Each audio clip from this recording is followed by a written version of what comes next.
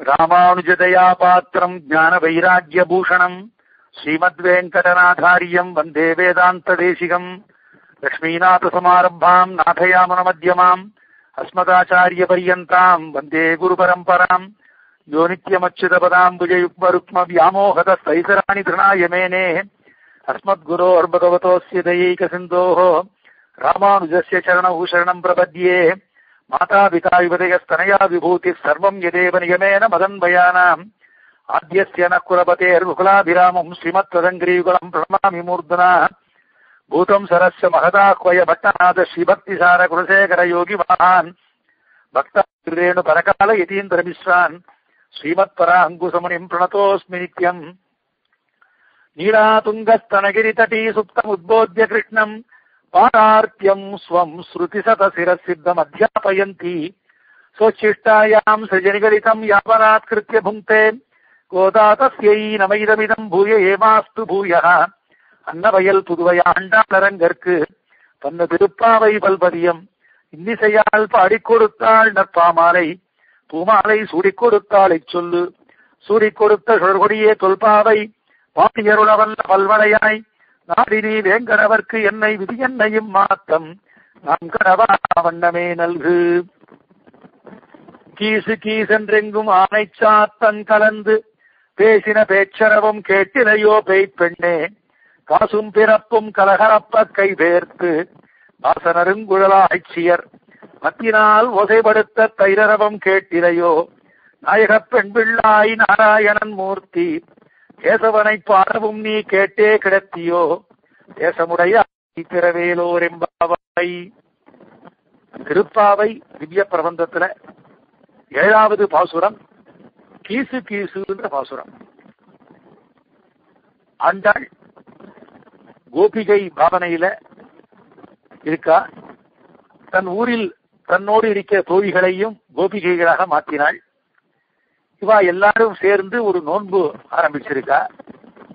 அதுல இன்னும் பங்கு பெறாமல் தங்கள் தங்கள் கிரகங்களிலேயே இருக்கிற அந்த கோபகன்னிகைகளை அவ வீட்டு வாசல்ல நின்று அவளை கூப்பிட்டு அழைச்சின்னு போற மாதிரி பாசுரங்கள். நேற்றைய தினம் ஒரு பெண்மணியை எழுப்பினார்கள். இன்றைய தினம் 2வது அந்த கோபகன்னிகை. இவளுக்கு எம்பெருமான் விஷயத்துல கிருஷ்ணன் விஷயத்துல பக்தி இருக்கு. ஆக அந்த பகவத் விஷயத்துல அவளுக்கு ஒரு ஈடுபாடு இருக்கு. ஆக பகவத் விஷயத்துல சுவடு நன்றாக அறிந்திருக்க செய்தேயும் இவள் மறந்து அப்படியே மறுத்துருக்கா. அப்படிப்பட்ட ஒரு பெண்ணை இன்னைய தினம் அந்த கோபகன்னிகையை இவாள் எழுப்புகிறார்கள். இந்த கோபகன்னிகை எப்படிப்பட்டவள்னா நம்ம பூர்வாச்சாரியார் சொல்ற சேஷத்துவ ஞான பரிபூர்த்தியோடு கூடின ஒரு பெண் இவள். எம்பெருமான் சுவாமி அவனுக்கு நாம் தாசர்கள் என்ற அந்த எண்ணம் இருக்கிற பெண். ஆக சேஷத்துவ ஞானமுடைய இந்த கோபிகை, இந்த கோபகன்னிகையை இவர்கள் எழுப்புகிறார்கள். நமக்கு ஒரு சந்தேகம் வருது. இவாள் வராட்டா என்ன, நேராக இவா கிருஷ்ணனுடைய திருமாளிகைக்கு போலாமே அப்படின்னு ஒரு சந்தேகம். அதுக்கு என்ன சொல்றா நம்ம பூர்வாச்சாரியால் சமாதானம், ஒரு பாகவத்தையும் இழந்து விடக்கூடாது. எல்லாரையும் நாம் கௌரவிக்கணும். நாம் எம்பெருமானை ஆசிரியிக்கிற சமயத்துல அவனோடு நாம் அந்த கைங்கரிய ஸ்திரியை பெற்று அவனுக்கு நாம் கைங்கரியம் பண்ற அந்த சமயத்துல ஒரு கோஷ்டியாக அடியார்களோடு சேர்ந்து இருந்து அந்த அடியார்களையும் கௌரவப்படுத்தி அவளையும் நாம் சந்தோஷப்படுத்தி அவளோடு சேர்ந்து இருக்கிற அந்த இருப்பு இருக்க, அந்த இருப்பை பார்த்து சர்வேஸ்வரன் ரொம்ப கொண்டாடுகிறானாம், சந்தோஷப்படுவானாம். சுவாமி நம்மாழ்வார் திருவாய்மொழியில அழகாக சாதிக்கிறார். களிப்பும் கவர்வுமற்று பிறப்பு பிணிமோ பிறப்பற்று ஒளிக்கொண்ட சோதியுமாய் உடன் கூடுவதென்று கொலோ துளிக்கின்றவானின் நிலம் சொடராழி சங்கேந்தி அளிக்கின்ற மயப்பிரான் அடியார்கள் குழாங்களையே. திருவாய்மொழியில 2ஆம் பத்தில் இருக்கிற பாசுரம். இந்த சந்தோஷம், மனக்கவலை இதெல்லாம் இல்லாமல் பிறப்பு, வியாதி, அந்த வயோதிகத்தன்மை இது எல்லாத்தையும் போக்கடிச்சுண்டு அந்த சர்வேஸ்வரன் ஸ்ரீமன் நாராயணன் இருக்கக்கூடிய அந்த இடம் இருக்கே, தத்தாம பரமம்ம என்ற அந்த அத்தி ஆச்சரியமான அருள் தரு மா ஞானம், அப்பேற்பட்ட அந்த ஸ்ரீவைகுண்டம், அந்த இடத்துக்கு நாம் போற சமயத்துல அங்க இருந்துண்டு அந்த சுடராழி சங்கேந்தி விளங்குகின்ற அந்த மாயப்பிரானுக்கு கைங்கரியம் செய்யக்கூடியதான ஒரு பாக்கியம் கிடைக்கிற சமயத்துல அடியார்கள் குழாங்கள் சேர்ந்து அவளோடு இருந்து நாம் அதை அனுபவிக்கணும் அப்படின்னு தன்னுடைய பாரிப்பை வெளியிட்டார் சுவாமி நம்மாழ்வார். ஆக அடியார் குழாங்களை நாம் கௌரவப்படுத்தணும் அப்படின்ற விலட்சணமான ஒரு சாஸ்திரார்த்தம் இதனால் நமக்கு தெரிகிறது. வந்தவர் எதிர்கொள்ள மாமணி மண்டபத்து அந்தம் இல் பேரின்பத்து அடியரோடு இருந்தமை. இதே சுவாமி நம்மாழ்வார் திருவாய்மொழியில 10ஆம் பத்து கடைசியில சாய்க்கிறார். ஆக அந்த ஸ்ரீவைகுண்டத்துல அடியரோடு இருந்தமை, அந்த விஷ்ணு பக்தாளோட கூட அடியார்களோடு பாகவதர்களோடு சேர்ந்து இருக்கிற அந்த இருப்பு இருக்க, அதனுடைய சுவாரஸ்யமே தனி அப்படின்றத அழகாக இங்க நம்முடைய பெரியவர்கள் சொல்றது வழக்கம். அது மாத்திரம் இல்ல, அதாவது எம்பெருமான் எல்லார்கிட்டையும் தன்னுடைய அந்த பிரீத்தியை அவன் வெளியிடும் வண்ணம் இருக்கான். அப்படின்னால எம்பெருமானுடைய அடியார்களாக இருக்கக்கூடிய நம்மோடு இருக்க மற்றவாளை நாம் அலட்சியப்படுத்திட்டு நாம் மாத்திரம் பெருமாள் கிட்ட ரொம்ப பக்தியா இருக்கேன்னு சொல்லிட்டு இருந்தா, அப்பேற்பட்ட பக்திமான எம்பெருமான் அனுகிரக அந்த கண்ணோட்டத்தோட அனுகிரகத்தோட அவன் பார்க்க மாட்டான். அப்பேற்பட்டவாளுக்கு பகவத் அனுகிரகம் கிடைக்கிறது ரொம்ப கஷ்டம். இத சொல்லணும்னா சாஸ்திரங்கள்ல சொல்லிருக்கா, அனாதிர்க்க சுத்தம் தேகி புருஷம் நாபிநந்தத்தின்னு சொல்லிருக்கா. அதாவது ஒரு பெரிய பணக்காரன், அவன் தன் வீட்டு வாசல்ல உட்காந்து பேப்பர் படிச்சுருக்கான், கர்த்தார வேலை. அவன் வீட்டினுடைய சின்ன கேட்டை தருதுன்னு ஒருத்தன் நன்கொடை வசூல் பண்றதுக்காக உள்ள நுழையிறார். அவருக்கு ரொம்ப நாளைக்கு அப்புறம் பிறந்த ஒரே பையன். அவன் தனக்கு தானே ஒரு பந்தை வச்சு விளையாடி இருந்திருக்கான். அவன் அடிச்ச அந்த பந்து இந்த நன்கொடை வசூல் பண்ணவர் மேல பட்டுடுத்து. உடனே அவர் என்ன பண்ண, அந்த பையன் 2 கையையும் பிடிச்சுண்டு பலார்ந்து அவன் கன்னத்துல ஒரு அடி அடிச்சார். அப்படி அரைஞ்சுட்டு அதை பார்த்துட்டே இருக்கார். அவ அப்பா ஈஸ்டர்ல படுத்து பேப்பர் படிச்சுட்டு இருக்கவர் பார்த்துட்டே இருக்கார். அவர்கிட்ட போய் நின்றார். இவர் தான் இந்த ஊர்ல வரேன்னு சொன்னார், இந்த மாதிரி எனக்கு நன்கொடை வேணும் அப்படி பில் புக்கு அவர் அந்த வசூல் புக்கை நீட்டினா அவர் உடனே கையெழுத்து போட்டு தன் 1000 கொடுப்பாரா, எழுதி தருவாரா? ஏன்னா தன் கண்ணெதிரிலேயே தன் பையனை அடிச்சுட்டு, அதுவும் ஏகைக்க புத்திரன், அவனை அடிச்சுட்டு நின்றா அந்த தகப்பனார் எப்படி தன்னுடைய பிரீத்தியை அந்த நன்கொடை வசூல் பண்ணவன் விஷயத்தில் வெளியிட மாட்டாரோ, அந்த மாதிரி எம்பெருமானுடைய குழந்தைகள் நாம் அத்தனை பேரும். நம்மில் ஒருவர் தான் மாத்திரம் நன்னா இருந்தா போரும்ன்ற நிலைமையில எம்பெருமான் மற்றவா எல்லாரையும் அலட்சியப்படுத்திட்டு பெருமாள்கிட்ட போய் நின்றா, அப்பேற்பட்ட விஷயத்துல பெருமாள் தன்னுடைய அனுகிரகத்தை செய்ய மாட்டார். பகவத் அனுகிரகம் அப்பேற்பட்டவாளுக்கு கிடைக்காது. அனாதிர்க்க சுத்தம் கேகி புருஷம் நாபிநந்ததி. தன் குழந்தையை ஆதரிக்காதவன் விஷயத்துல அந்த வீட்டு எஜமான் எப்படி அவனுக்கு தன் ஆதரவை தெரிவிக்க மாட்டானோ, அந்த மாதிரியும் சர்வேஸ்வரன் இருக்கிறவன். ஆனபடினால எம்பெருமானுடைய அடியார்களை நான் கௌரவப்படுத்த வேணும் அப்படின்ற ஒரு விலட்சணமான சாஸ்திரார்த்தத்தை உள்ளடக்கிய பாசுரம் தான் இன்றைய பாசுரம், கீசு என்ற இந்த பாசுரம். எம்பெருமானாருக்கு, அதாவது உடையவருக்கு சிஷ்யராக ஆட்கொண்ட வில்லி ஜீயர்னு ஒருத்தர் இருந்தார். உடையவருடைய சிஷ்யர் அவர். உடையவர் ஏற்படுத்தின 74 சிம்மாசனங்கள், 74 சிம்மாசனாதிபதிகள் சொல்றார். அந்த 74 சிம்மாசனாதிபதிகள்ல இவர் ஒருத்தர். ஆட்கொண்ட வில்லி ஜீயர்னு பேர் இவருக்கு. இவர் ஸ்ரீரங்கத்தில் அப்படி வந்துருக்கச்ச அவரை பார்த்துட்டு நஞ்சியர் சேவிச்சார். ஒரு பாகவதோத்தமான பார்க்கச்ச உடனே கீழ் விழுந்து ஒரு கழி கீழே விழற மாதிரி, கழினா சம்ஸ்கிருத தண்டம்னு பேரு, தண்டம் கீழே விழற மாதிரி விழுந்து சேவிக்கணும். அதனாலதான் தண்டம் சமர்ப்பித்து விஜாபனம் எழுதுறோம். ஆக லெட்டர் வச்சு தண்டம் சமர்ப்பித்து அப்படின்னு எழுதுறோம். ஆக தண்டம் மாதிரி ஒரு தடி கீழே விழுற மாதிரி கீழே விழுந்து சேவிக்கணும். அந்த மாதிரி சேவிச்சா அந்த பெரியவருடைய ஆசீர்வாதத்தை நாம் அதனால அனுகிரகத்தை பெறுறோம். இதுல ஒரு சூக்ஷ்மமான சாஸ்திரார்த்தமும் அடங்கி இருக்கு.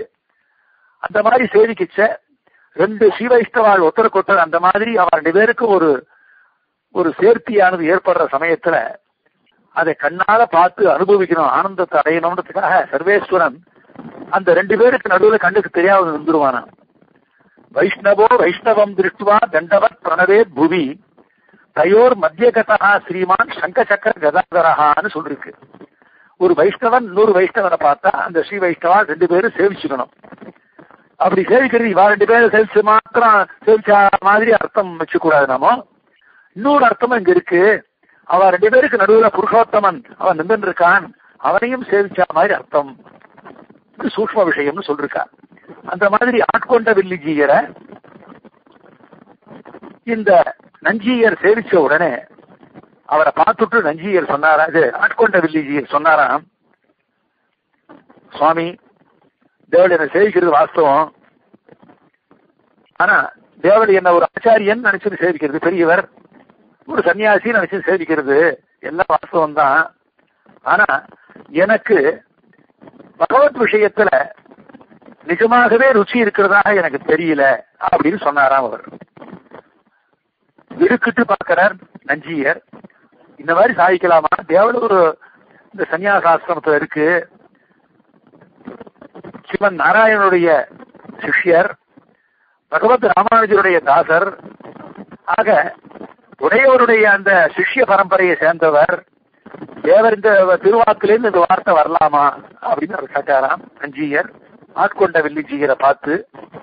அப்போ இவர் சொன்னாராம், அந்த பெரியவர் ஆட்கொண்ட வில்லிஜீயர் சொன்னாராம், பாகவதர்களை பார்த்த உடனே சந்தோஷப்படக்கூடிய ஒரு மனநிலை யாருக்கு வந்திருக்கோ அவங்கிட்டதான எம்பெருமானுடைய கிருபையானது உடனே வருஷிக்கும். அந்த நிலைமையை நான் இன்னும் அடையலேன்னு நான் நினைக்கிறேன் அப்படின்னு அவர் சொன்னாராம். அப்படினால பாகவதாரை நாம் கௌரவிக்கணும். அந்த சாஸ்திரார்த்தத்தை ஆண்டாள் நன்றாக அறிஞ்சிருக்கிற காரணத்தினால இந்த கோபகன்னிகைகள், வராத கோபகன்னிகைகள் யாரையும் நாம் இழந்து விடக்கூடாதுன்றதுக்காக இந்த கோபகன்னிகையினுடைய வீட்டு வாசல்ல நின்று அந்த பெண்ணை துயில் எழுப்புகிறார்கள். இது மாத்திரம் இல்ல, இன்னொரு ஐதிஹ்யம் சொல்லலாம்.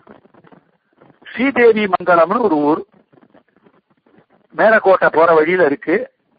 அந்த ஊர்ல நஞ்சியருடைய சிஷ்யர்கள் பாகவத ததியாராதனை பண்ணிட்டு இருந்தாராம். அந்த ஊருக்கு பராசர பட்டர் எழுந்தொழினார். அங்க போய் இவர் போகச்ச தன்னை யாருன்னு காமிச்சுக்காம முட்டாக்கு வச்சுட்டு இவர் அந்த ததியாராதனை நடக்கிற இடத்துக்கு போனாராம்.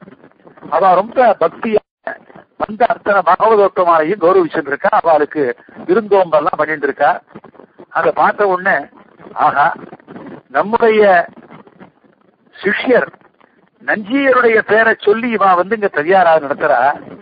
ஆக அவர் பேரை சொல்லி பண்ணாலும் அவருடைய ஆச்சாரியனாகிய நான், எனக்கு ஆச்சாரியான இருக்கக்கூடிய பெரியவா, அவ அத்தனை பேருக்கும் இதனால ஒரு சந்தோஷம் தான் ஏற்படுறது.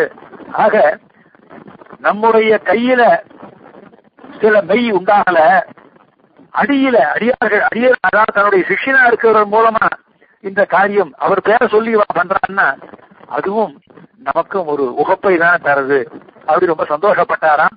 ஆக பாகவதாரை, அதாவது எம்பெருமான் சம்பந்தப்பட்ட ததியர்கள் தசிய இமே ததியாக, அவருக்கு சம்பந்தப்பட்டவர்கள், எம்பெருமானுக்கு சம்பந்தப்பட்டவர்கள். அப்படினால அவளை ஆராதனம் பண்றது ததிய ஆராதனம், அவளை கௌரவித்தது தான் அந்த ததியாராதனம் சொல்றோம். சாப்பாடு விஷயத்துல கடைசி ததியாராதனம்னா சாப்பிட்ற விஷயம்னு வந்துருக்கு கடைசி நாள்ல இப்போ. ஆனா ததிய ஆராதனம்னா எம்பெருமானுக்கு சம்பந்தப்பட்டவாளை ஏதோ ஒரு விதமாக கௌரவித்தல். ஆக விருந்தோம்பல் செஞ்சுதான் கௌரவிக்கிறது அர்த்தம் இல்ல. அவ அத்தனை பேரும் ஆத்து கூப்பிட்டு ஒரு தாம்பூலத்தை கொடுத்து எல்லாருக்கும் திருப்பரியட்டம் சமர்ப்பிச்சு ஒரு வேஷ்டியை சமர்ப்பிச்சு பண்ணா அதுவும் ததியாராதனை தான். ஆக ததியர்களை பண்ணுகிற, அவர்களை முன்னிட்டு செய்கின்ற ஆராதனம் ததியாராதனம் ஆகும். அப்படினால பாகவதோத்தமானை நாம் கௌரவிச்சாதான் நமக்கு உண்மையான ஸ்ரீவைஷ்ணவத்துவ பரிபூர்த்தி இருக்கு அப்படின்ற ஒரு விஷயம் இந்த பாசுரத்தினுடைய அவதாரிக்கையில மூலமா, இந்த பாசுரம் மூலமாக நாம் தெரிஞ்சுக்கிறோம். அது மாத்திரம் இல்ல, இன்னொரு விஷயத்தையும் சொல்லலாம். இது இங்க திருப்பாவை வியாக்கியானங்கள் இல்லாட்டாலும் பகவத் விஷயத்துல ஈடு வியாக்கியானத்தில் இருக்கு. உடையவர் திருவனந்தபுரம் யாத்திரைக்காக எழுதினார். அப்படி போயிட்டு இருந்துச்சு, நடு வழியில திருக்கோட்டியூருக்கு எழுதினார், கோஷ்டிபுரம். அந்த திருக்கோட்டியூர்ல சௌமிய நாராயண பெருமாள் தேவஸ்தானம், சௌமிய நாராயண பெருமாள் எழுந்தருளி இருக்கிற அந்த ஊருக்கு எழுதினார். அங்க செல்வ நம்பின்னு ஒரு ஆச்சாரியர் இருந்தார். அந்த செல்வ நம்பியினுடைய அந்த திருமாளிகைக்கு போனார். அவர் போயிருக்கிற சமயத்துல அந்த செல்வ நம்பிகள் வெளியூருக்கு போயிருந்தார். அவருடைய தேவியார் அங்க இருந்தார். ஆக அந்த தேவியார் அங்க இருக்கிற சமயத்தில் தான் வந்திருக்கிற உடையவர்னு தெரிஞ்சுட்டு உடனே அந்த அம்மா அங்க ஆத்துல இருந்த ஒரு 100 மூட்டை நெல்லு அதை குத்தி அரிசியாக ஆக்கி பெரியாராதனத்துக்காக சமர்ப்பிச்சாராம் உடையவருக்கு. ஏன்னா வருந்தி அழைச்சாலும் வரமாட்டாத மகா பாகவதோத்தமாள் நம்ம மாத்துக்கு வந்திருக்காரு அப்படின்னு ரொம்ப சந்தோஷத்தோட அந்த செல்வ நம்பியினுடைய பாரியை நங்கையார்னு அந்த அம்மாக்கு பேரு, அந்த நங்கையார் அவ்வளவு நெல்லையும் குத்தி பெரியாராதனம் நடப்பித்தார். உடையவர் அந்த அம்மா அனுகிரகம் பண்ணி ஆசீர்வாதம் பண்ணிட்டு அனுகிரகம் பண்ணிட்டு தன் சிஷ்யாளோட கிளம்பிட்டார். மறுநாள் காலத்தால் அந்த அம்மாவுடைய புருஷர் சேர்ந்தார். செல்வ நம்பி வந்த உடனே ஆத்து உள்ள நுழைஞ்ச உடனேவே அந்த மூட்டைகள் இருக்குமே, மூட்டை உடனேயும் காணமேன்னு அந்த மூட்டைகள் இல்லாத பார்த்துட்டு என்ன காணமேன்னு கேட்டார். அப்போ அந்த அம்மா உடையவர் எழுதினார், சிஷ்யர்களோட பெரியாராதனத்துக்காக அந்த இது செலவு பண்ணேன்னு சொன்னா. உடனே அவர் சொன்னாராம், அழகான வார்த்தை பாருங்கோ, பரமபதத்திலே விளைவதாக வித்தினேன் அப்படி அவர் சொன்னாராம். அதாவது நான் இந்த லோகத்துல எத்தனை காலம் இருக்கணுமோ அவ்வளவு நாள் பூர்ண ஆயுசோட இருந்துட்டு என்னைக்கோ ஒரு நாள் பரமபதத்துக்கு நான் போக வேண்டாமா? பரமபதத்துக்கு போவதற்காக இங்கேயே இப்போவே உடையவர் எதிரில் அதுக்கான அந்த விதையை நான் விதைச்சுட்டேன் அப்படின்னு சொன்னாராம். பரமபதத்திலே விளைவதாக வித்தினேன், வித்தினேன்னு விளைத்தேன், விதைத்தேன் அர்த்தம் அப்படின்னாலாம். எவ்வளவு அழகான சாஸ்திரார்த்தம், அழகான விஷயம் பொதிஞ்சிருக்கு பாருங்கோ. அப்படினால அப்பேற்பட்ட நிலைமையில பாகவதோத்தமான நாம் கௌரவிக்கிறது என்பதானது ஸ்ரீ வைஷ்ணவாளுக்கு அவளுக்கு நம்ம பெரியவாளால போதிக்கப்பட்ட விஷயமான அப்படினால தஸ்ய யஜ்ஞவராகஸ்ய விஷ்ணோர் அமித தேஜசா பிரணாமம் ஏபி குர்வந்தி தேஷாமப்பி நமோ நமஹான்னு சொல்லி அந்த யஜ்ஞவராக மூர்த்திய யார் சேவிக்கிறாரோ அந்த சேவிக்கிறவாளுக்கு என்னுடைய நமஸ்காரம், என்னுடைய பிரணாமம்னு ஒரு புராண ஸ்லோகம் உண்டு. ஆனபடினால அந்த அளவுக்கு பாகவதாளுக்கு ஒரு கௌரவமானது ஏற்றமானது சொல்லப்பட்டிருக்கிறபடினால அப்பேற்பட்ட பாகவத கோஷ்டியை சேர்ந்தவள் இன்றையதான் துயில் எழுப்பப்படுகிற கோபகன்னிகை ஆனபடினால அந்த கோபகன்னிகையை இன்றைய தினம் துயில் எழுப்புகிறார்கள். பாசுரார்த்தத்துக்கு வருவோம். கீசு கீசென்று, கீசு கீசு என்று கீச் கீச்சுன்னு சப்தம் வரலாம். இந்த சப்தங்கள் அனக்ஷரமாக இருக்காம், அக்ஷரங்கள் சரியா காதுல வேலையாம். அந்த மாதிரி அனக்ஷரமான இந்த சப்தம் வருகிறது. வலியன் அப்படின்ற ஒரு பறவை பட்சி.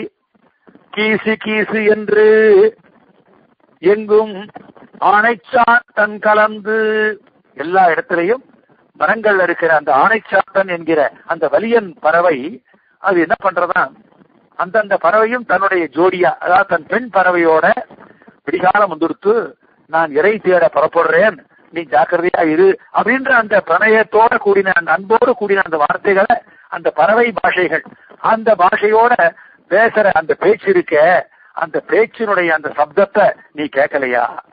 பொழுது விடிஞ்சதுக்கு அடையாளம் இதுதானே. கீசு கீசு என்று எங்கும் ஆனைச்சாத்தன் கலந்து பேசின பேச்சரவம் கேட்டிலையோ அப்படின்றார். ஆக ஒரு வலியன் பட்சி அந்த மாதிரி சப்திச்சதுன்னு சொன்ன உடனே அதை வச்சு அடையாளமாக சொல்லலாமா? அப்படின்னு உள்ள இருக்கவ கேட்கிறாளாம். வெளியில் இருக்கவா சொல்றா, எல்லா பட்சிகளுமே சப்திக்கின்றன.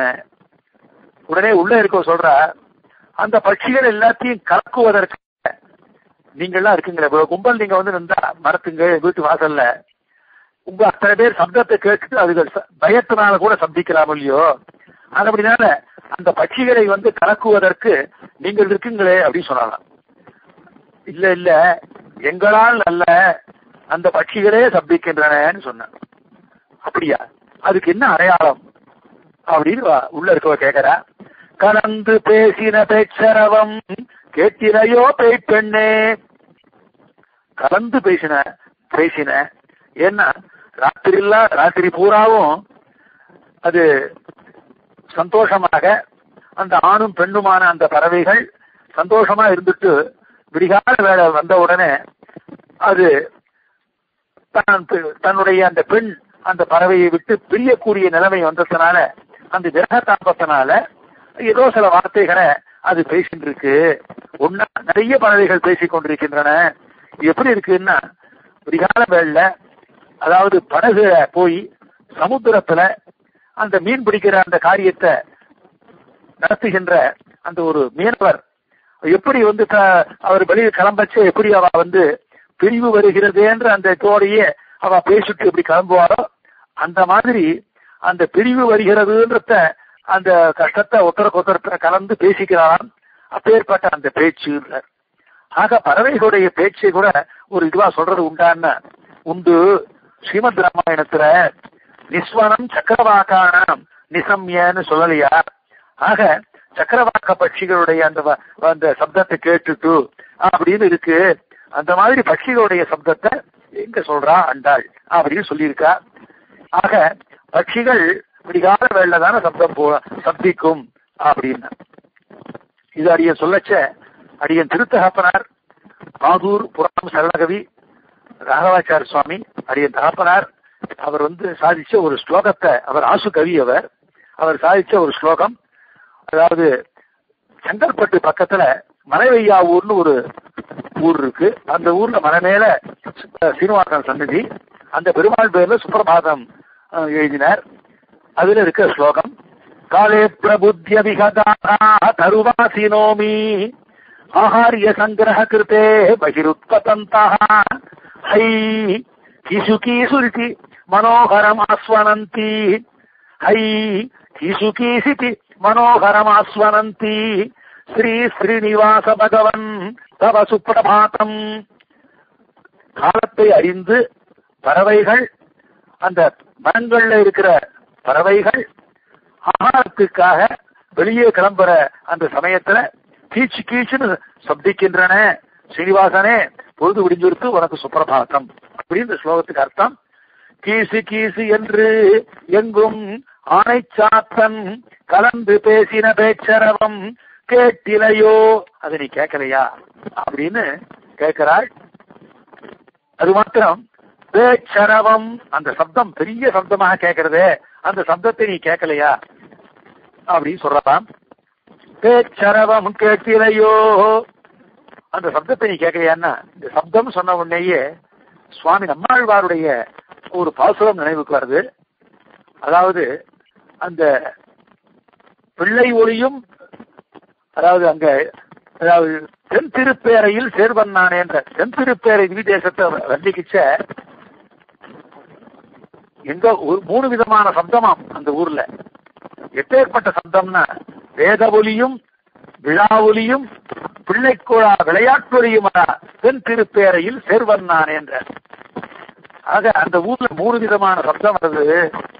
அதாவது வேத கோஷம், அதே மாதிரி விழா ஒலி, எப்ப பார்த்தாலும் பெருமாளுக்கு உற்சவம் நடந்துருக்கு அந்த அந்த சப்தம், அதோடு சேர்ந்து கோயில் வாசல பசங்க எப்பவும் விளையாடிட்டே இருப்பாராம்.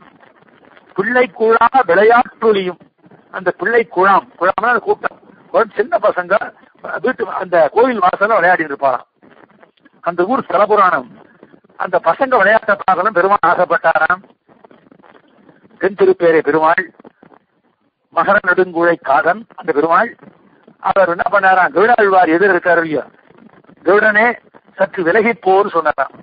பசங்க விளையாடுறது என் கண்ணுக்கு தெரியல, கொஞ்சம் விலகி போனாராம். எந்த விவிதேசத்திலும் இல்லாத அளவுக்கு அந்த ஒரு விவிதேசத்துல மாத்திரம் கருடாழ்வார் சன்னதி பெருமாளுக்கு நேரம் இருக்காது, கொஞ்சம் தள்ளி இருக்கும், விலகி இருக்கும். பெருமாள் சொன்ன மாதிரி அதே மாதிரி கருடாழ்வாரம் விலகி போனாராம். அது அந்த ஊர் ஸ்தலபுராணம் சொல்றது. ஆக அந்த ஊர்ல எப்படி ஒரே சப்தம் ஒலிச்சுதோ அந்த மாதிரி பேசின பேச்சரவம் பேச்சு அரவம் கேட்டிலையோ பெய்ப்பெண்ணே பெய்ப்பெண்ணேன்ற இந்த பொண்ணு உள்ள எழுந்து வராமல் இருக்கவே என்ன உனக்கு மதி கெட்டு போயிடுதா, மதி கெட்டவளே அப்படின்னு கூப்பிடுறான். பெய்ப்பெண்ணே, அதாவது உன்னுடைய அந்நியதா ஞானம் ஏன் இப்படி இருக்கு? பகவத் விஷயத்தை காட்டிலும் பாகவத விஷயம் என்பதானது நன்று நல்லது அப்படின்றத அறியாம இருக்கியே நீ. ஆக எம்பெருமானை மாத்திரம் நாம் சேவிச்சுட்டு இருந்தா போரும் அப்படின்னு நினைச்சிட்டு இருக்கியா? அது அந்த மாதிரி நினைச்சிட்டு இருந்தா அது மதி கெட்டவா, அவ செய்யற காரியம் இல்லையா? உனக்கு அந்த புத்தி சரியா வேலை பண்ணலையா? எம்பெருமானுடைய அந்த தாசனாக இருக்கக்கூடியவர்கள் அத்தனை பேரும் அந்த எம்பெருமானை எப்படி நேசிக்கிறாரோ அதே மாதிரி பாகவதார விஷயத்திலையும் அதே மாதிரி அந்த உணர்வு இருக்க வேண்டாமா அப்படின்றத மனசுல வச்சுட்டு பேய்ப்பெண்ணேன்னு சொல்றாள் ஆண்டாள். பேய்ப்பெண்ணே அப்படின்ற. ஏன்னா இங்க ஒரு சூக்ஷ்மமான ஒரு விஷயம் சொல்லப்பட்டிருக்கு. அதாவது எம்பெருமான் அவன் தான் நமக்குன்னு நினைவேல எல்லாத்தையும் புற விஷயங்கள் எல்லாத்தையும் மறந்துட்டு அந்த சர்வேஸ்வரை பத்தியே சதா நினைச்சிட்டு இருக்கவா எல்லாருமே லோகத்தார் கண்ணுக்கு அவர் பேயர் அப்படின்ற பேய் பிடிச்சவன்ற அந்த எண்ணம் தான் உலகத்தவர்களுக்கு தோன்றும். பேயாழ்வார் தன்னை பத்தி சொல்லிக்கிச்ச இது பேயாழ்வார் இல்ல குலசேகர ஆழ்வார். குலசேகர ஆழ்வார் தன்னை பத்தி சொல்லிக்கிச்ச பேயரே எனக்கு யாவரும்னு தன்னை அந்த மாதிரி சொல்லிக்கிறார். என்ன பேய் பிடிச்சவன் நினைச்சுக்கோ அப்படின்னு சொல்றாரு. அப்படினால குலசேகர ஆழ்வார் சொன்ன மாதிரி பேயரே எனக்கு யாவரும்ன்ற மாதிரி இங்க ஆண்டாலும் இந்த பெண் ஒரு வார்த்தையும் சொல்லாது வீட்டு உள்ளேயே இருக்கிறபடினால பேய்ப்பெண்ணேன்னு கூப்பிடுறாள். பேய்ப்பெண்ணே கீசு கீசென்றெங்கும் ஆனை சாத்தன் கலந்து பேச்சரவம் கேட்டிரையோ பேய்ப்பெண்ணே அப்படின்னா காசும் பிறப்பும் கலகலப்ப. அது மாத்திரம் இல்ல, பொழுது முடிஞ்சதுக்கு அடையாளம் இன்னொரு அடையாளத்தை சொல்றோம். பட்சியினுடைய நாதத்தை மாத்திரம் இப்ப சொன்னோம். அதுதான் இன்னும் பொழுது முடிஞ்சதுக்கு அடையாளம். நம்ம ஊர்ல இருக்கிற வயதான அந்த இறைச்சிகள் அவ என்ன பண்ணுவா, கார்த்தால வேளையில விடிகால வேளையில எழுந்திருந்து அவ தங்களுடைய குல காரியமான அந்த தயிர சிலுப்புற காரியத்தை செய்ய மாட்டாளா? அந்த காரியத்தை அவ செய்ய ஆரம்பிச்சுட்டா. அவ அந்த காரியத்தை செய்ய ஆரம்பிச்சுட்டான்னா பொழுது முடிஞ்சுட்டு தான் அர்த்தம், விடிகால வேலைன்னு தான் அர்த்தம். அப்படின்றது அடுத்த விடிவுக்கு அடையாளமாக ஆண்டாள் தெரிவிக்கிறாள். காசும் பிறப்பும் கலகலப்ப. காசுன்னு ஒரு ஆபரணம், அதே மாதிரி பிறப்புன்னு இன்னொரு ஆபரணம். அதாவது அச்சுத்தாலி முளைத்தாலின்னு சொல்லுவார். அதாவது அச்சால அரித்து செஞ்ச ஒரு தாலி, அது கழுத்துல அணியக்கூடிய ஒரு ஆபரணம். அதே மாதிரி அந்த முளைத்தாலி அதுவும் மற்றொரு ஆபரணம். அது ஒரு காசு மாலை மாதிரி இருக்கும்னு வச்சுக்கலாம். ஆக அப்பேற்பட்ட இந்த ஆபரணங்களை இவா போட்டு இருக்க. காசும் பிறப்பும் இது ரெண்டும் கலகலப்ப கலகலகலன்னு அது சப்திக்கும்படியாக இந்த ஆபரண துவனி, இந்த ஆபரண துவனி அதை அந்த துவனி எழுப்பிக்கொண்டே, அந்த சப்தத்தை எழுப்பிக்கொண்டே அவ தயிர் கிடைகிறாளாம். அந்த மாதிரி தயிர் கிடைச்ச காசும் பிறப்பும் கலகலப்ப அந்த சப்திக்க. அந்த சப்தம் எப்பேற்பட்ட சப்தம்னா அறவூரு சுலாய் மலை தேய்க்கும் ஒலி. சுவாமி நம்மாழ்வார் அந்த மந்தர மலைய அந்த மத்தாக ஆக்கி வாசுகிய கடைபெயராக ஆக்கி தேவர்களும் அசுரர்களும் அந்த எம்பெருமான் துணை கொண்டு திருப்பார்கடலை கடைஞ்ச சமயத்துல ஏற்பட்ட அந்த ஒலி இருக்க, அந்த ஒலி மாதிரி காசும் பிறப்பும் கலகலப்ப அப்படி சப்திக்க அவ இந்த தயிரை சிலுப்புன்னு இருக்காளாம். பாசும் பிறப்பும் கலகலப்ப கை வேர்த்து. அந்த சமயத்துல கிருஷ்ணன் ஒருவர் எழுந்துட்டான்னா என்ன பண்ணுவான்னா, அம்மா பின்பக்கம் வந்து நின்றுட்டு தோல்ல அப்படியே சாஞ்சு அம்மா கை ரெண்டையும் பிடிச்சுட்டு தயிரை நீ சிலுப்பாதேன்னுவானா. தயிரை மோராக்க ஒட்டேன் அப்படின்ற நிலைமை அப்படியே பிடிச்சு இழுக்கிறானா. ஏன்னா மோரார் குடமுருட்டின்னு திருமங்கையாழ்வார் மணல்ல சொன்ன மாதிரி அவன் கிருஷ்ணனுக்கு அதுல இஷ்டம் இல்லை. அவனுக்கு பிடிச்சு தயிர், வெண்ணெய், நெய் இதெல்லாம் தான். ஆனபடினால மோரை விரும்பாதவன் தெரியுது. ஆனபடினால அவனை சிலுப்ப விடமாட்டேன்றானா. ஆனா கிருஷ்ணன் ஒரு கிருஷ்ணன் இல்ல, எல்லா இடைச்சிகள் பின்னாடியும் அந்த மாதிரி தன்னுடைய மாயையினால அவன் அந்த மாதிரி பண்ணிடுறான். அத்தனை பேருக்கு கையை வலிக்கிறதான். ஆக கை வலிக்கக்கூடிய அளவுக்கு அவன் ரொம்ப கஷ்டப்பட்டு அந்த தயிரை கரையிறான். ஏன்னா அந்த கிருஷ்ண சம்ஸ்பர்சத்தினாலேயும் கிருஷ்ணன் தடவி கொடுக்கறதுனாலையும் கிருஷ்ணனுடைய தரிசனத்தினாலேயும் ரொம்பவும் புஷ்டியாக வளர்ந்திருக்கு பசுமாடுகள்லாம். ஆனபடினா அது கொடுக்கிற பால் ரொம்பவும் கெட்டியா இருக்கிறபடினால அதுல பொற குத்தி அதை காய்ச்சி பொற குத்தி அதுல வந்த தயிர் ரொம்பவும் கெட்டியா இருக்கிறபடினால அதை மத்து கொண்டு அதை கடையிறது ரொம்ப கஷ்டமா இருக்கா இவாளுக்கு. ஆனபடி கையெல்லாம் வலிக்கிறதா.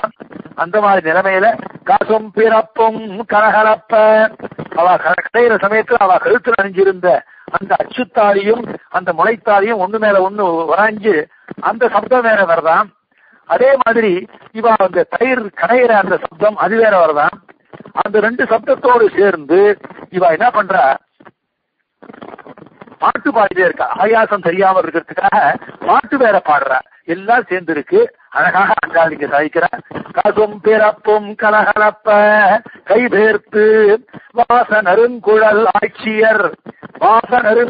ஆட்சியர் அங்க இருக்கக்கூடிய அந்த கோபிகா ஸ்திரீகள் அத்தனை பேரும் அழகாக விடிகால வேளையே குளிச்சுட்டு அவ அழகாக தங்களுடைய அந்த சிரசுல கூந்தல்ல அவ மலர் கூறியிருக்கிறார்கள்.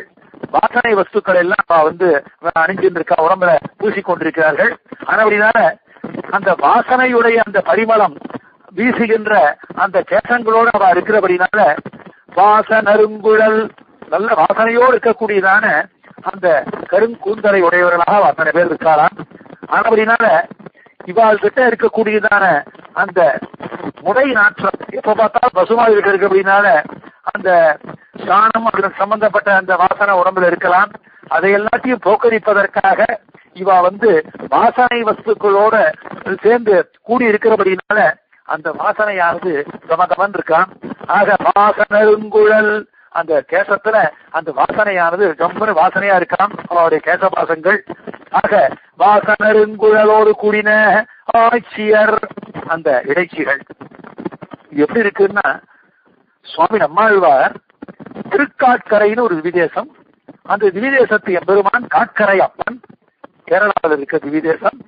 அந்த காட்கரை அப்பனை இவர் தான் அவதரிச்ச இடத்திலிருந்தே புளிய மரத்தினுடைய அந்த புந்திலிருந்தே மங்களாசாசனம் பண்றார் அந்த பெருமாளை. அந்த ஊருக்கு இவர் போல, தான் இருந்த இடத்திலிருந்தே அவர் மங்களாசாசனம் பண்றார். வியாக்கரண சாஸ்திரத்துல யதோத்தேச பட்சம்னு சொல்லுவார்.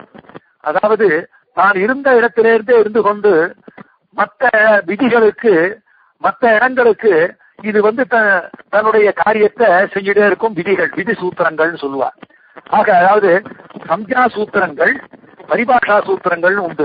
இந்த சம்யா சூத்திரங்களும் பரிபாஷா சூத்திரங்களும் விதி சூத்திரத்துக்கு சகாயம் பண்ணுகின்றன. அப்படி சகாயம் பண்ணச்ச தாங்கள் இருந்த இடத்துல இருந்தே சகாயம் பண்றது இது சம்யா, இத யதோத்தேச பட்சம் சொல்லுவார்.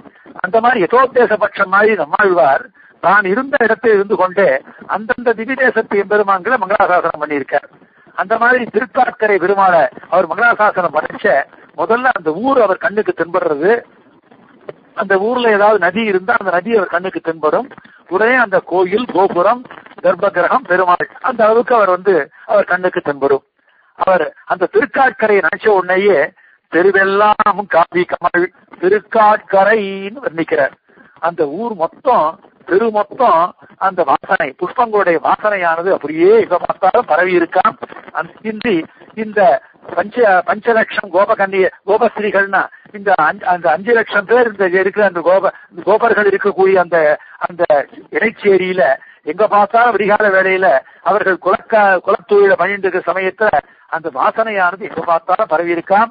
அத்தனை வீடுகள்ல இருந்து விடிகால வேளையில தயிர் கடைகிற சப்தம், அந்த அதே மாதிரி அந்த அச்சுத்தாளி அந்த முளைத்தாளி அது ஒண்ணு மேல ஒண்ணு உராஞ்சு அதனால வரக்கூடிய சப்தம் அத்தோடு இல்லாமல் இவ என்ன பண்றானா அந்த சிரமம் தெரியாம இருக்கிறதுக்கு பாட்டு பாடுறாளாம்.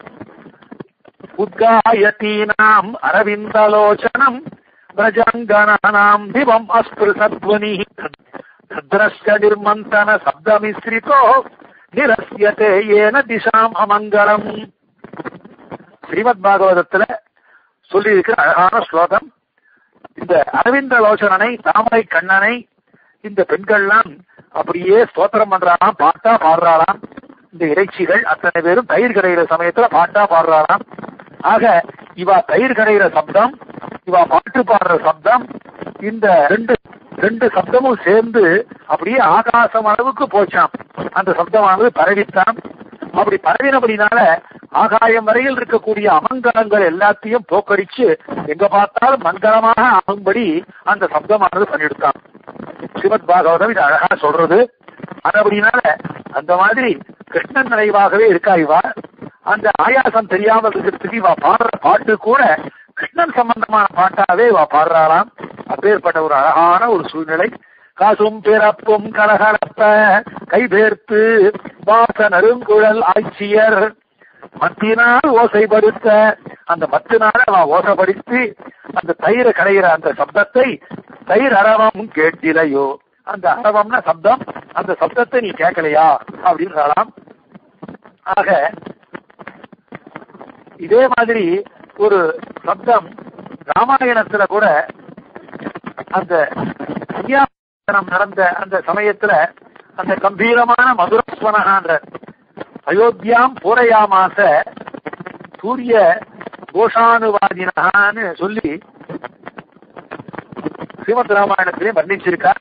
ஆக இந்த புண்ணியாக வாசன அந்த கோஷம் வாத்திய கோஷம் அயோத்தியெங்கும் வியாபிச்சதுன்னு ஸ்ரீமத் ராமாயணத்தில் அயோத்தியா காண்டத்தில் சொல்லப்பட்டிருக்கு. அந்த மாதிரியான ஒரு சப்தம் இங்க ஏற்பட்டிருக்கு. இது எப்படி சொல்லியிருக்குன்னா இங்க வியாக்கியானங்கள் இல்ல, ரகுவம்ச மகாகாவியத்துல காளிதாசன் சொல்றான். அதாவது கருப்பன் தோட்டத்துல வேலை செய்யற தொழிலாளிகள் அவ கரும்பு வெட்டுற சமயம், அந்த கரும்பு வெட்டுற சமயத்துல அவ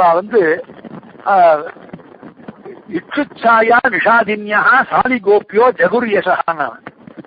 ஆக அந்த கரும்புகள் விளைஞ்சி இருக்கு வயல்வெளியில அவ அதனுடைய நிழல்ல அங்க தங்கி உட்கார்ந்து கொண்டு இருக்கிற சமயத்துல அவ என்ன பண்றாளாம், அந்த விவசாயிகள் பாட்டு பாடுறாளாம்.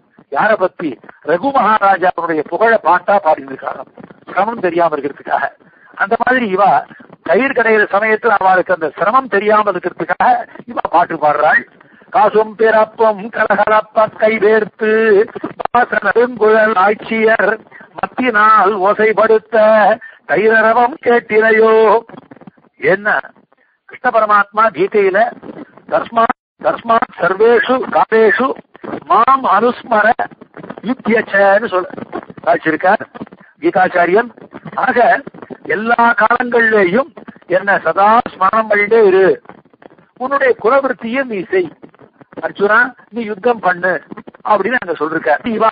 இவா குலவிருத்தியும் செய்கிறா, தயிர் கடையும் வியாபாரத்தையும் செய்கிறா, அதே சமயத்துல கிருஷ்ணனையும் தியானம் பண்றாள். அப்பேற்பட்ட ஒரு நிலைமை இங்க ஏற்பட்டிருக்கு.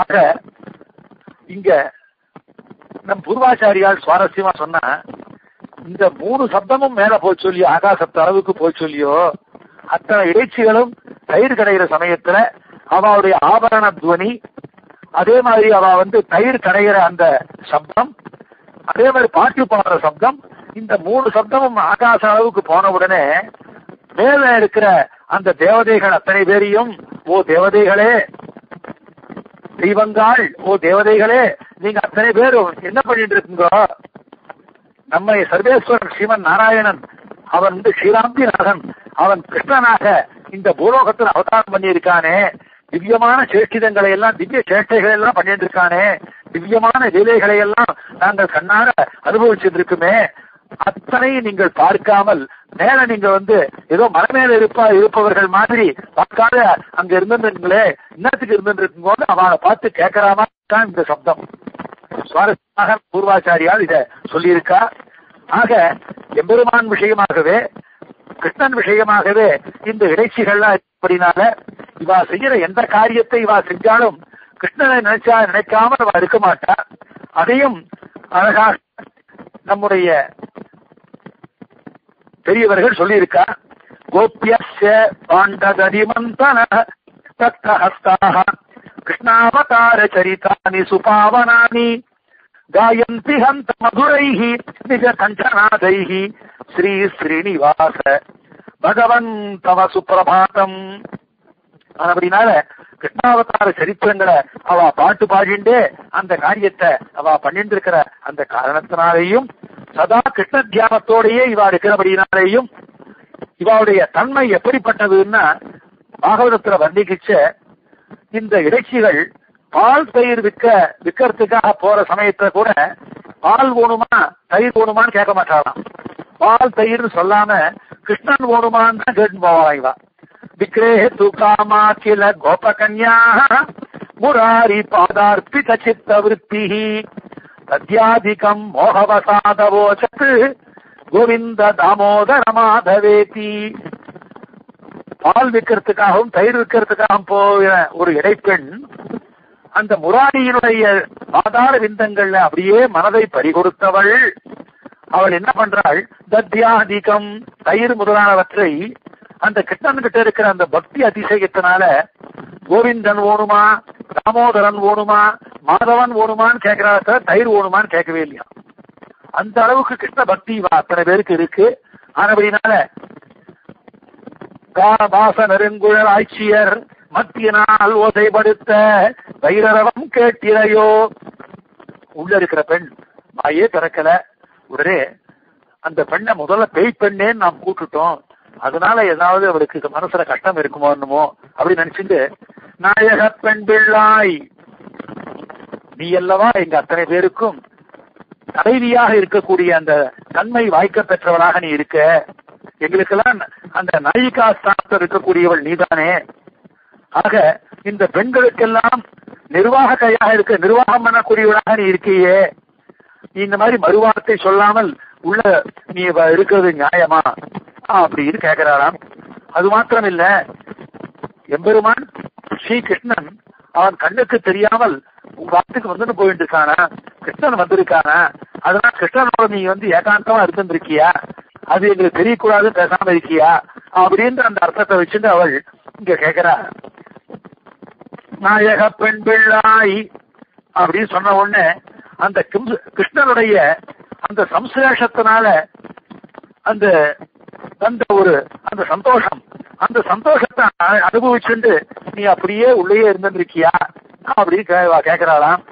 உள்ள இருக்க சொல்ற, எங்க கிருஷ்ணன் எங்க வந்தார், கிருஷ்ணன் ஒண்ணு வரலையே அப்படின்ற நிலைமையில அவ சொன்னாலோ என்னமோ, இவ சொல்ற நாராயணன் மூர்த்தி. அவன் நாராயணன் இல்லையா, அவன் விஷ்ணு மூர்த்தி இல்லையா.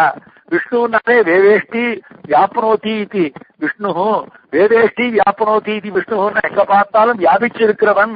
ஆக எம்பெருமான் எல்லா இடத்திலும் வியாபிச்சிருக்கிறவனாச்சே, எங்கும் பரவி இருக்கக்கூடிய தத்துவம் அல்லவா. அப்படின்னா அவன் கண்ணுக்கு தெரியாமல் திருஷ்யதே ஸ்ரூயதேபி வா அந்தர்பகிஷ்ய தத் சர்வம் வியாபிய நாராயண எல்லா இடத்திலும் வியாபிச்சிருக்கக்கூடிய நாராயணன் அல்லவா. அப்படினால ஆக அந்த நாராயணன் அவன்தான் ஒரு மூர்த்தியாக கிருஷ்ணனாக அவதாரம் பண்ணியிருக்கான். ஆக அந்த சர்வேஸ்வரன் ஆசிரித்த வாத்சல்யத்தோட இங்க கிருஷ்ணனாக அவதாரம் ஆயிருக்கானே அப்படின்னு அந்த அர்த்தத்தை மனசுல வச்சுட்டு நாராயணன் மூர்த்தி அப்படின்னு சொல்றான். ஏன்னா அவன் நாராயணனாக, அந்த நாராயணனே கிருஷ்ணனாக அவதாரம் பண்ண காரணத்தினால அந்த நாராயணன் மூர்த்தியை நாங்கள் பாட்டா பாடினு வரோம். அவருடைய நாம சங்கீர்த்தனத்தை நாங்க பண்ணிட்டு வரவே. ஏன்னா அந்த நாராயணன் பேர்பட்டவன் தெரியுமா, சுவாமி தேசிகன் அந்த நாராயணனை நாம் அடைவதற்கு அந்த இந்த 12 குணங்கள் அந்த எம்பெருமானுடைய அந்த கல்யாண குணங்கள் அந்த நாராயண சப்தத்தை நமக்கு நன்றாக விளக்கும் வண்ணம் அமைஞ்சிருக்கிற சப்தங்கள் இல்லையா? சுவாமி தேசிகன் ரகசிய திரிசங்கத்துல அழகாக சாதிக்கிறாரு. வாத்சல்யத்துவம், சுவாமித்துவம், சௌசீல்யம், சௌலபியம், சர்வஜத்வம், சர்வசக்தித்வம், சத்திய சங்கல்பத்துவம், பரமகாருணிகத்துவம், கிருதஜத்வம், ஸ்திரத்துவம், பரிபூர்ணத்துவம், பரமோதாரத்துவம்னு சொல்லி ஒரு 12 விஷயங்களை சாதிச்சிருக்காரு சுவாமி தேசிகன். ஆனபடினால நீ நாங்கள் யார பாட்டா பாடிட்டு இருக்கோம்னா, நாம சங்கீர்த்தனம் பண்ணிட்டு இருக்கோம்னா நாராயணனை பத்தி தான் நாங்க நாம சங்கீர்த்தனம் பண்ணிட்டு இருக்கோம். ஏன்னா அந்த நாராயணன் பேர்பட்டவன், அவன் வாத்சல்யத்தோட இரக்கத்தோட கூடினவன் இல்லையா? தோஷோ எத்யபி கஸ்யஸ்யாத்துன்னு சொன்னவனாச்சே. அப்பேற்பட்ட நாராயணன் தான் நாங்கள் இங்க ஸ்தோத்திரம் பண்றோம், கிருஷ்ணனை தானே ஸ்தோத்திரம் பண்றோம். அந்த நாராயணன் தானே இங்க கிருஷ்ணனாக அவதாரம் பண்ணியிருக்கான். அது மாத்திரம் இல்ல, அவன் எல்லாருக்கும் அவன் சுவாமியா இருக்கக்கூடியவன், பிரபாதிகளாலே சிக்ஷிதமான அந்த சம்பந்தத்தோடு கூடினவன். அது மாத்திரம் இல்ல, அவன் சௌசீல்யத்தோடு கூடினவன், பெரியவன் சிறியவன்ற நிலைமை இல்லாமல் எல்லோரோடும் கலந்து பரிமாறக்கூடிய அந்த மாதா மந்தைசக நிரந்தரேன சம்ஸ்லேஷா சௌசீல்யம். அப்பேற்பட்ட அந்த சௌசீல்யத்தோடு கூடினவன் அவன். அப்படினால்தான் அந்த குஹ பெருமாளோடும் சுக்ரீவ மகாராஜாவோடும் இடையர்களோடும் இடைச்சிகளோடும் அவன் அந்த நிரந்தர சம்ஸ்லேஷம் பண்ணான், கலந்து பரிமாறினான் அவளோட. இதிலிருந்து அவனுடைய சௌசீல்யம் தெரியலையா? அதே மாதிரி அவன் சௌலபியத்தோடு கூடினவன், எல்லாருக்கும் சுலபனாக, எல்லாருக்கும் சர்வஜன சுலபனாக இருந்தவன். ஆக சனகஸ்கந்தனாதி மகா யோகிகளுக்கு கூட கிட்ட முடியாத தன்னை அவன் எப்படி மாத்தின்றான்னா, சகல மனுஜ நயன விஷயத்தாம் கதகான்னு உடையவர் கீதா பாஷ்யத்துல சொன்ன மாதிரி அவன் எல்லா ஜனங்களுக்கும் அவன் அத்தனை பேர் கண்ணுக்கு அவன் இலக்காக அவன் தன்னை மாற்றிண்டு சர்வ சுலபனாக கிருஷ்ணனாக அவதாரம் பண்ணி இருக்கிறவன் அல்லவா? அவன் அல்லவா நாராயணன்? அவனுக்கு தெரியாதது ஒண்ணு உண்டா? அவன் சர்வஜன் அல்லவா? ஆக அஜ்ஞாதம் நாஸ்தி தே கிஞ்சித்துன்ற நிலைமையில அவன் எல்லாம் அறிந்தவன்.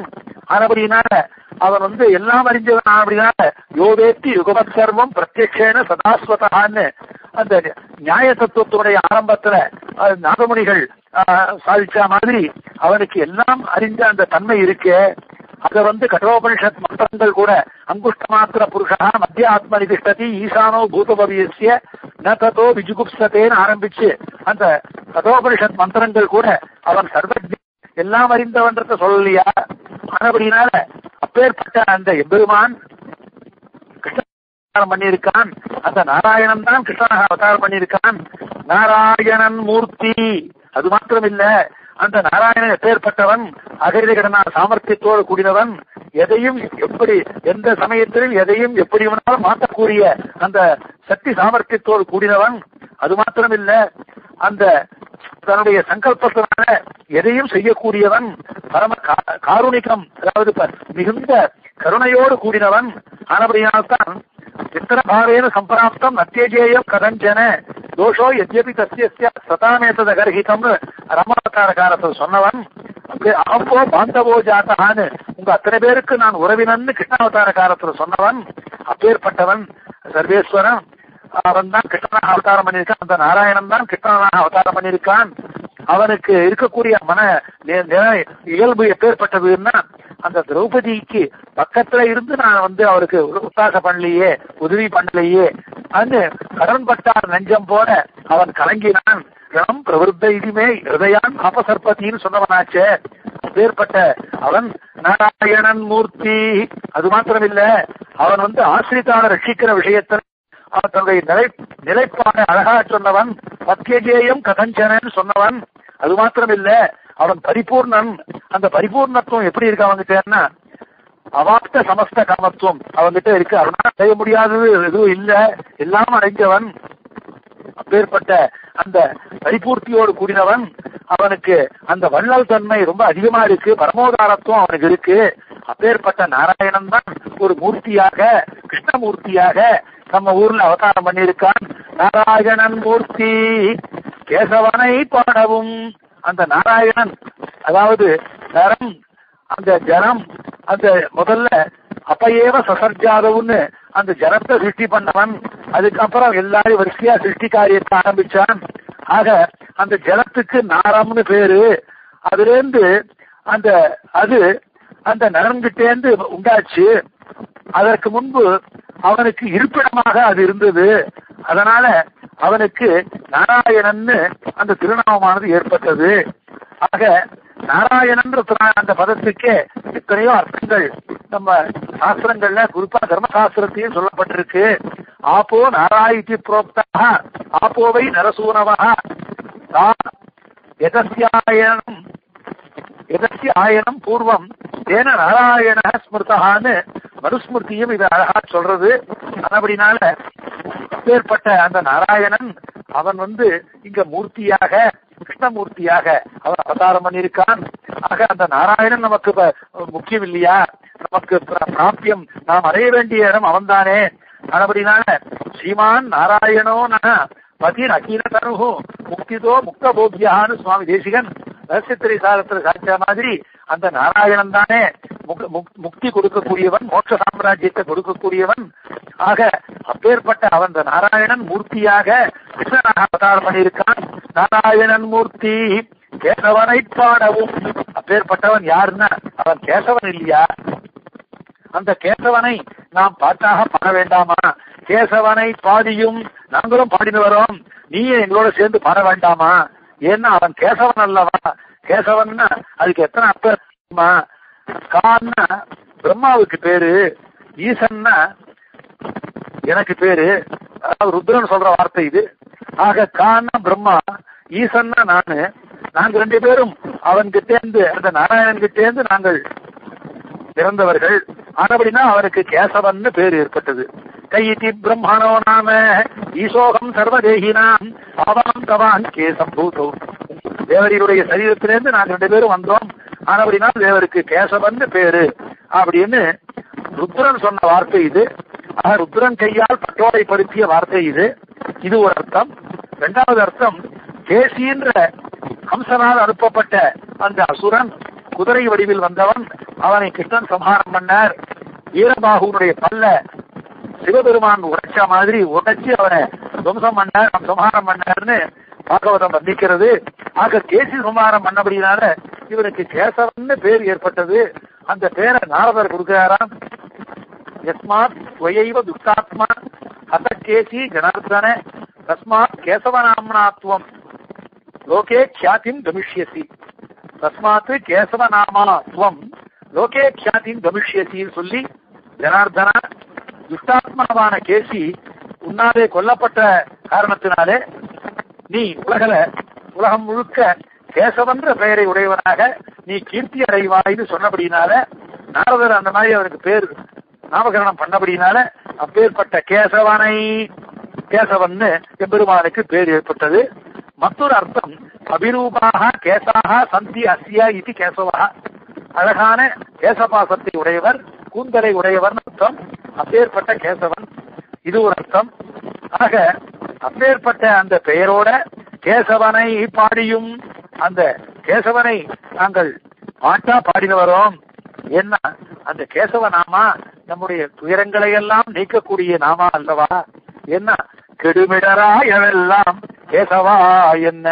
சுவாமி நம்மாழ்வார் திருவாய்மொழியில கேசவான்னு சொன்னாலே போரும், நம்முடைய கஷ்டமெல்லாம் தீர்ந்துடும் சொல்லிருக்காரு. அது மாத்திரமா, யமலோகத்துல யமன் அந்த நரகத்துல அவள் கஷ்டத்தை அனுபவிச்சுருக்க அவள் எல்லாம் பாக்குறதுக்கு அப்படி வந்துருக்க சமயத்துல அங்க ஒருத்தரை பார்த்து கேட்கிறான், நீங்கள் பூலோகத்துல அந்த கேசவ நாமாவை நீங்கள் உச்சரிக்கலையா, பகவன் நாமாவை நீங்க உச்சரிக்கலையா, உச்சரிச்சிருந்தா இங்க வந்திருக்க மாட்டேங்களே அப்படின்னு சொல்றானா. அந்த அளவுக்கு அந்த எம்பெருமானுடைய திருநாமமானது ரொம்பவும் சிறப்பு பெற்ற திருநாமமானபடினால இங்க கேசவனை பாடவும், அந்த கேசவனை பத்தி நாங்க பாட்டாக பாடிட்டு இருக்கோம். அப்படி பாடிக்கொண்டு சமயத்துல நீ கேட்டே கிடப்பியோ. அவனுடைய அந்த வீர காரியம், கேசின்ற ஒரு அசுரனை கொண்டவன் தான் நம்ம கேசவன், நம்ம ஸ்ரீகிருஷ்ணன் அப்படின்னு நாங்க சொன்ன உடனே அந்த வீர சரித்திரத்தை கேட்ட உடனே நீ அப்படியே படுத்துக்கலாமா? அன்றைய தினம் ராமாவதார காலத்துல சீதா பிராட்டி நாங்க ஆத்துக்கார் உத்தரா போனார். 14,000 ராட்சசால் எதிர சண்டைக்கு நிக்கிறா. அந்த கரதூஷணாதிகள் அந்த 14,000 பேரை எப்படி எங்க ஆத்துக்கார் அத்தனை பேரையும் சமாளிப்பார், எப்படி அவளை அந்த யுத்தத்துல ஜெயிப்பார்னு வயிறு பிடிச்சுன்னு உட்காந்து இருந்தா பாவம் சீதா பிராட்டி. ராமன் ராகவனாக போனார், அத்தனை பேரையும் சம்ஹாரம் பண்ணிட்டு வீர ராகவனாக திரும்பி வரார். அப்படி வந்த உடனே தம் திருஷ்டுவா சத்ருஹந்தாரம் மகர்ஷீணாம் சுகாவகம் பபூவ ஹிருஷ்டா வைதேகி பர்த்தாரம் பரிஷஸ்வஜே. தன்னுடைய கணவன் அத்தனை பேரையும் சம்ஹாரம் பண்ணிட்டு கரதூஷாதிகளை வதம் பண்ணிட்டு திரும்பி வந்த உடனே அந்த விதேக தேச ராஜா கர்மயோகியினுடைய அந்த ஜனகருடைய புத்திரியான அந்த வைதேகி தன்னுடைய பர்த்தாவை அப்படியே ஆலிங்கனம் பண்ணிண்டா சந்தோஷத்தினாலன்னு சொல்லிருக்கு.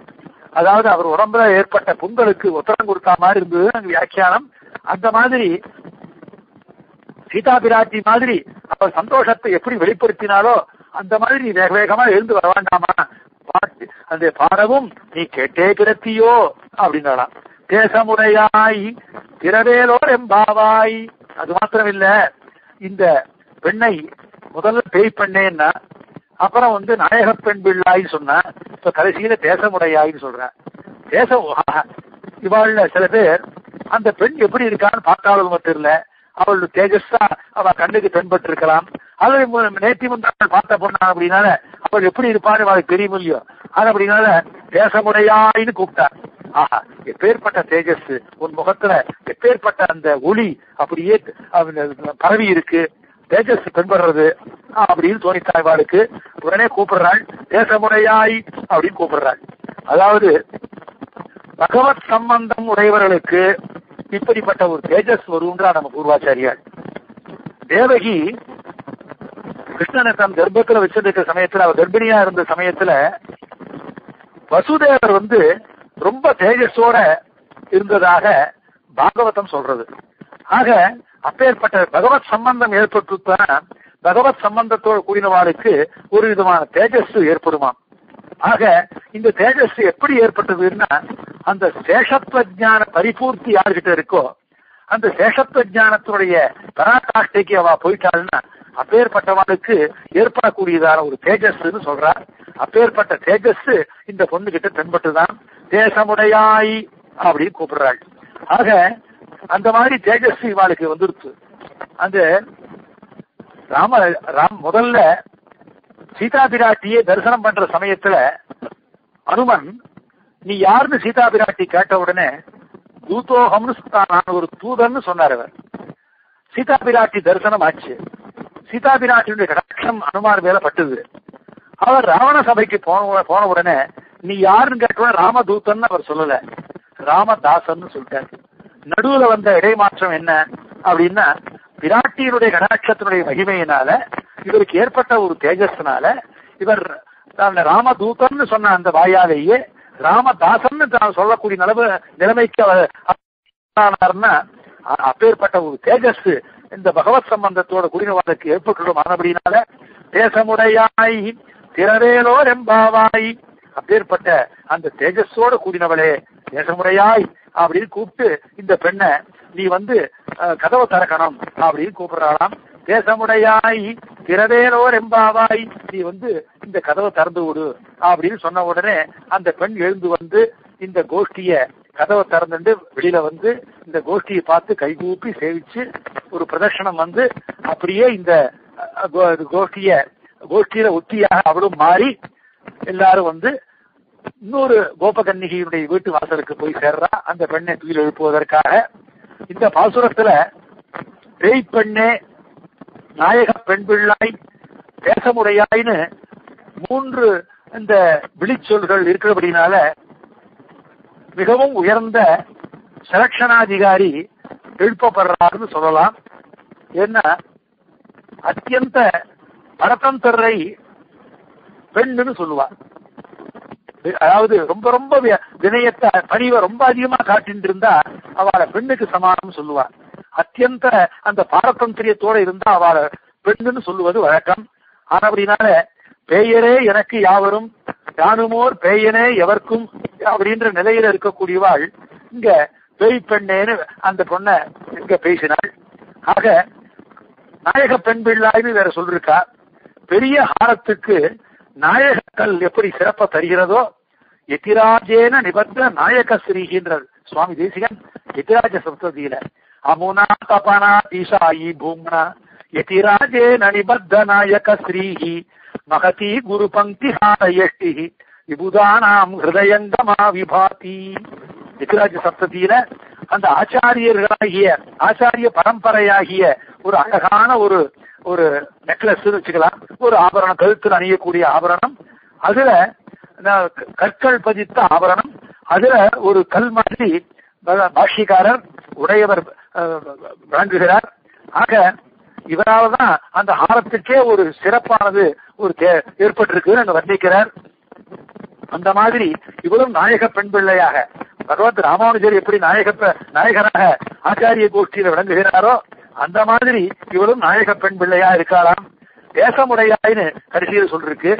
அந்த தேசமுடையாய் சொன்னதுனால ரூபமேவாஸ்யேதன் மகிமானம் யாச்சஷ்டே அப்படின்னு வேத வாக்கியத்தின்படி அந்த அகத்தின் அழகு முகத்தில் தெரியும்னு சொல்ற மாதிரி அந்த அபாரமான அந்த பிரம்ம தேஜஸை உடைய ஆச்சாரியனே இங்க தேசமுடையாயின்றதுனால சொல்லப்பட்டதாக நாம் கொள்ள வேண்டும்.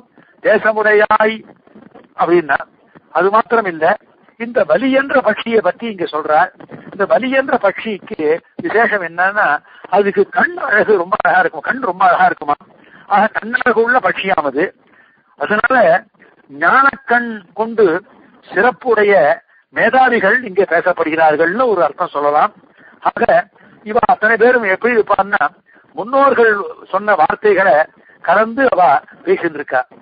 ஏன்னா அந்த சந்தோஷார்த்தம் விமர்சதி முகு சத்பீர் அத்தியாத்ம வித்யான்ற மாதிரி அந்த பகவத் விஷயத்தையும் அந்த வேதாந்த விஷயங்களையும் 4 பண்டிதாள் உட்கார்ந்து சேர்ந்து அவ அனுபவிக்கிற மாதிரி சேர்ந்து சந்தோஷமா பேசிட்டு இருக்கா மாதிரி இவாளும் பேசிட்டு இருக்கிற மேதாவிகள்.